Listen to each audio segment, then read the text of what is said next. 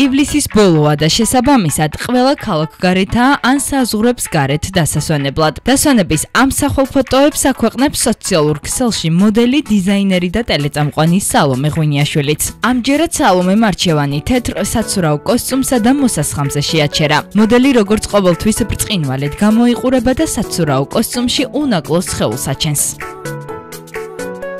ცნობილი ექიმების ნინო ნადირაძის და გუგა კუზანოვის ქალიშვილი ბაია კუზანოვა გათხოვდა. ახალგაზრდა ექიმის მეუღლე გიორგი ბეჟაშვილია. დაქორწინებამდე წყვილს ხანგრძლივი სასიყვარულო ურთიერთობა აკავშირებდათ, თუმცა ყოველთვის ცდილობდნენ მედიის ყურადღების ცენტრში არ მოხვედრილიყვნენ. ბაიამ და გიორგიმ ქორწილიც ვიწრო წრეში გადაიხადეს. თუ სხვები საკუთარ დაქორწინებას ძვირადღირებულ რესტორნებში იხდიან და ასეულობით ადამიანს ეპატიჟებიან, ისინი ამ მხრივაც გამორჩეულად მოკრძალებულები აღმოჩნდნენ და ქორწილი კუზანოვების ფეშენებელური სახლის ეზოში ვიწრო წრეში გადაიხადეს. შეგახსენებთ, რომ წყვილი რამდენიმე კვირის წინ დაინიშნა.